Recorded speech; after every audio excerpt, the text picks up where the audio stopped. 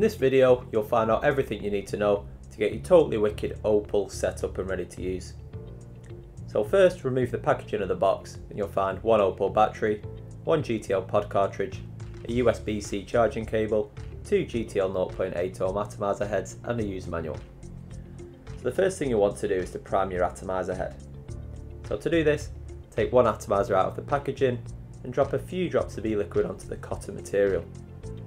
So then simply push the atomizer head into the bottom of the cartridge until it's secured. So now you can put the pod cartridge onto the battery before you fill it with e-liquid. So this just pops in and stays in place with a magnetic connection. Now the GTL pod features simple sliding top fill, so just push the top cap across where the arrow indicates, then squeeze some e-liquid into the hole. Now always leave at least a 2mm gap at the top of the cartridge, this is to avoid airlocks. So before you begin vaping, you should leave the filled tank for 5 minutes. So this gives the atomizer head time to soak, which will help to prevent it from burning out prematurely. So you're now almost ready to go. There's just a couple of settings to check before you start vaping. So first, turn your e-cig on with 5 quick clicks of the power button. Now the LED beneath the button will flash and the colour will indicate your battery level.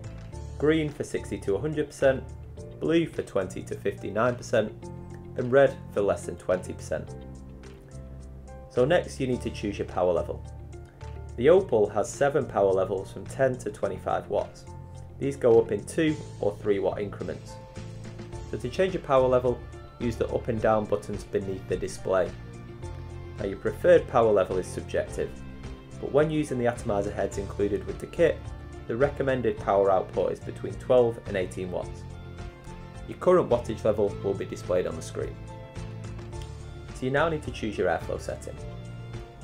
Now this is set using the lever at the back of the device. You can view your current airflow at either of the slots on the side. The more of the slots which is exposed means a looser airflow, and vice versa. So like your power level, your airflow is subjective, but somewhere in the middle is a good place to start, and then you can adjust if you require. So you're now ready to go. So simply hold down the power button and inhale on the mouthpiece to activate the kit. Now it'll already be partly charged and ready to use out the box, but when you do need to recharge, do so using the USB-C cable provided. You should always use either a specific e-cigarette wall plug or plug the cable directly into a USB port on a laptop or a computer when charging your kit. From time to time your atomizer head will need changing. Now you'll know when it's time to change it because you'll experience a slight burnt taste, a loss of flavour production or a loss of vapour production. So to change your atomizer head, take the pod out of the battery, pull out your current atomizer head and then dispose of it. So then simply repeat the steps from when you initially primed and fitted your atomizer head.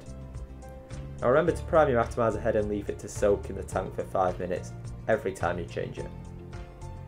So that's all you need to know to get your Opal e-cigarette up and running. But if you have any further queries, then visit your local store, contact our customer service team, or leave a comment below.